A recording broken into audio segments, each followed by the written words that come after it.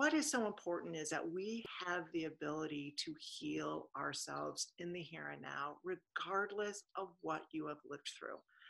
Over and over and over again, you're going to hear Dr. Ashley and I talk about that. Number one, because it's absolutely true.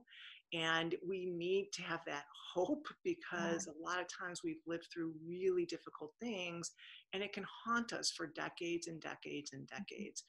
But when we tap into your psyche in the way where we are able to utilize yourself and your skills in your adult world now, we're actually able to go back and heal those parts of yourself that were actually traumatized, right? Sometimes neglected, sometimes forgotten, sometimes judged, right? But we're going to be able to do it in the here and now. And that is going to help you to completely heal from whatever it is that you've lived through. Yeah. All right. So let's start talking about the concept of the inner child. And the way that I like to work on it is, okay if I start, do you mind? Yeah, please do. Is that, what we want to do in the here and now, when you are ready, and this work oftentimes happens with a therapist. You can also start to do some of this through this educational platform. But what you want to do is you want to invite connection with those younger parts of yourself. And a lot of times they get activated by things in the here and now, okay? A relationship that's hurtful, something that reminded you of a past trauma. Maybe you're working on loving and caring for yourself, but you're really kind of hitting some roadblocks. Yeah. And we want to be able to connect up with those psychological earlier parts to first and foremost get a sense of what is the state that they're in. Okay, we don't want to have a preconceived notion of how that child is going to show up or what age that child is going to be, because then we're working on it from our intellectual self and we're not getting the benefit of tapping into our subconscious mind. Our psyche is going to be what gives us the pieces that are still wounded. That is the next piece for you to address. Right? So oftentimes we can do this through imagery work. We can do this through connecting to your affect and then kind of following that affect to what it's connected with. Dr. Ashley often talks about EMDR and following that path through an EMDR process. And then we want to connect up with that child part. And then just like we've been talking about within your adult self, we want to explore with curiosity what that part is feeling and needing, okay? And guess what? It's going to be from you in the here and now. Right. Okay? So really a big component of this healing work is about your relationship with that internal younger part in the here and now. Right? And there's good news and bad news with that, because sometimes we can step in and do this in a loving, supportive way. Sometimes we start out in a way that repeats maybe the way that we were treated when we were younger. Okay. And then we have to work on that before we can step into some healthy healing. Okay. Dr. Ashley, you want to take it from there? I know that probably goes into a piece of work that you and I had talked about regarding if that relationship is not in a good place when you start doing this connecting. You want to do that? Yeah, I think I really love the description that you just provided. I think you took a very abstract and complex concept and summarized it very, very nicely. And, that definitely is a challenge when I start this work with people. I mean, more often than not, the early experiences of even acknowledging that there may be a child inside, oftentimes is met with disbelief, doubt, discomfort, resistance. And I don't say that word with any kind of negativity.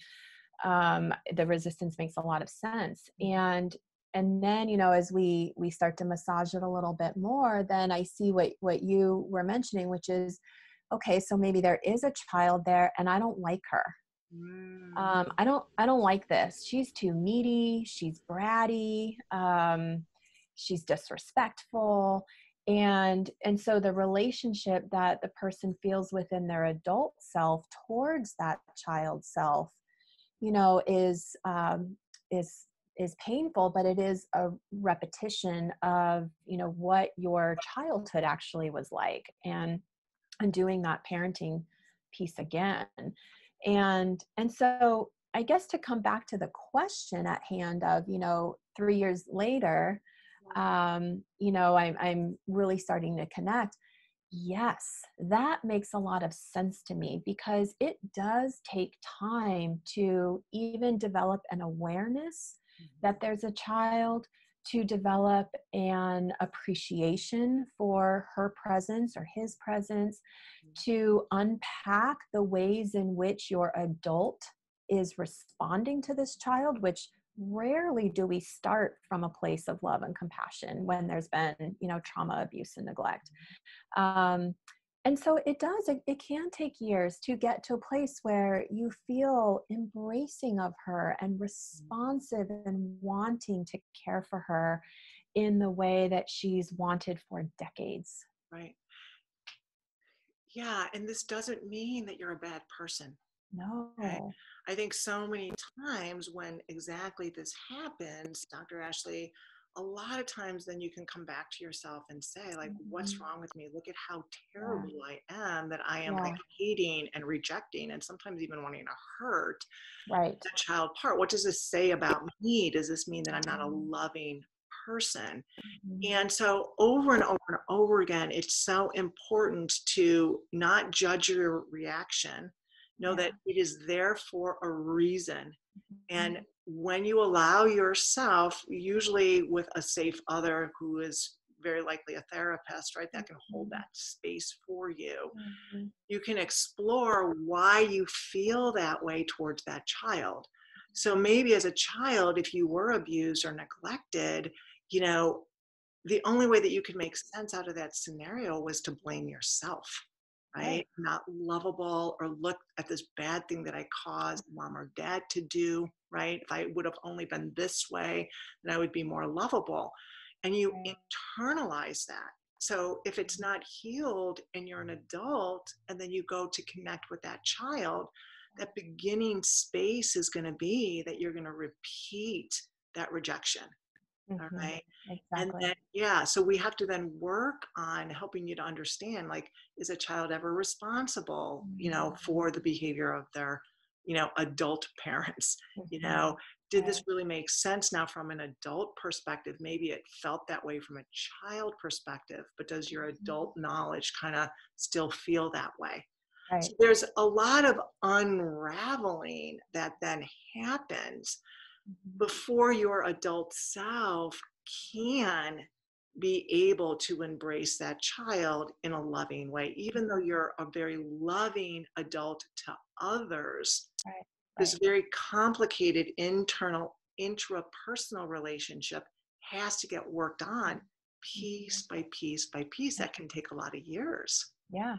And I think, if we extend this to external relationships with others, I mean, we see it happen a lot where people are very, very kind, loving people, and they're able to interact really well with other adults. But maybe when they're with a child and that child's behavior doesn't make sense, or it's challenging, or it's very intense, sometimes you can see these incredibly loving parents. They don't know how to respond. They don't know what's going on. And once, the parent is able to understand the child and the development and what's really going on, then they can be loving. So a lot of this work is what we're doing internally. We're having your adult self better understand the needs of this child, why those needs make sense from her little perspective, and appreciating her experience as a child so that you can step in that loving way. But all of that takes time. it, Yeah. it takes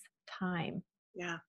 I'm going to add Mhm. one more piece, if it's okay, as we're talking about this, and we're talking a lot about getting the adult ready to be Mhm. able to embrace the child in a healthy way. And Mhm. if you think about it, sometimes that child part doesn't feel safe with your Right. adult part yet to come Right. forward. That's right. Okay. If you are detached and you're neglecting yourself, or you're responding to her or his needs through things like food or alcohol, Mhm. to kind of numb out, it, this part doesn't feel safe yet. That's Okay. right. Like, why would it come forward only to step into an interpersonal relationship that's repeating the same Mhm. abusive or dysfunctional dynamics of the past? Okay. So sometimes when we go in, I've had this happen with many clients. When you go to Yeah. try to connect up with that inner child, they might start eventually peeking out from kind of Literally sometimes. Yeah. In yeah, the literally from like behind the couch, or sometimes it's behind my couch in my office. uh-huh. And that makes sense because Yeah, it it hasn't does. been safe. That's right. Okay. So 3 years into therapy, as this member was talking about, seems like a really, really long time. Mhm. But if you look at this, the trust building, the helping the adult become healthy, the reworking of what's happened in your history, like all of this takes time, and it's layer by layer by layer. So Mhm. what I would say is be patient, be Mhm. consistent. Okay. Yes. Work to explore and get yourself healthy so that you can approach that child with love and compassion, and then eventually bring your loving self forward into this past relationship, but in the here and now, in a way that's going to be healing and reparative, Yeah. and just part of you becoming whole in the way that Mhm. you never were before because of the Mhm. deficiencies that you experienced in the past.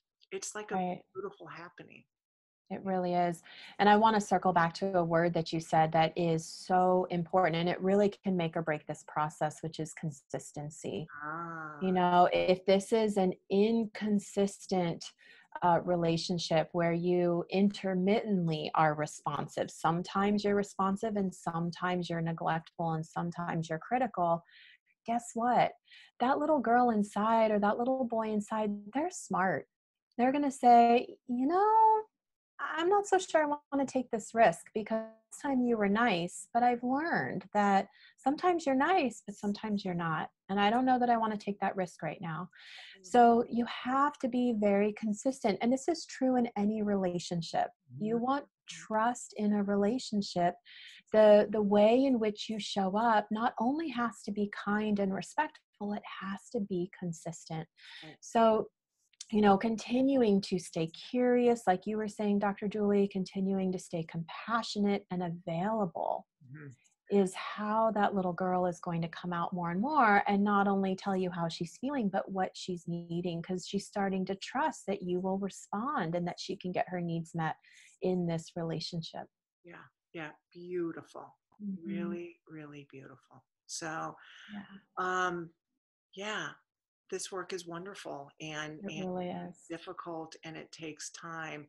But Hmm. I'm really happy that the individual that asked this question is doing this work. Hmm. Please try to commend yourself for doing this work 3 years in. Don't judge yourself for Yeah, doing this work 3 years in. It means that you're really at a deep place within yes, yourself right, to do this work. It means that you're probably in a very right. trusting therapeutic relationship with the person that you're working with Hmm. individually. Hmm. And if you continue consistently, even though you might be scared, even while it Hmm. might feel overwhelming at times, to keep working on it, then that child inside is going to feel your love, and Hmm. that child inside is going to really work to step forward as well. I was just thinking of a phrase that I use a lot when I'm working with parents or giving a parenting talk. And I'll say, kids don't need us to be perfect. They need us to be present. And those words just went through my mind as you were talking, Julie, because I think even within the relationship with our inner child, you know, that young part of us isn't needing us to perfectly respond all the time, but she does need to know that when she comes forward, we'll say, I see you, I hear you, I'm not sure. Let Mhm. me go back to my therapist and talk that out. Let me get some books. Let me go listen to some Circle of Hope videos, and I'm going to come back with you when I get that information. Beautiful. So it's the same process inside. We don't have to know it all and Yeah. have all the right answers, but we do have to be willing to go get them. Right, exactly, exactly. Beautiful. Yeah, Yeah. wonderful. So I hope that Yeah.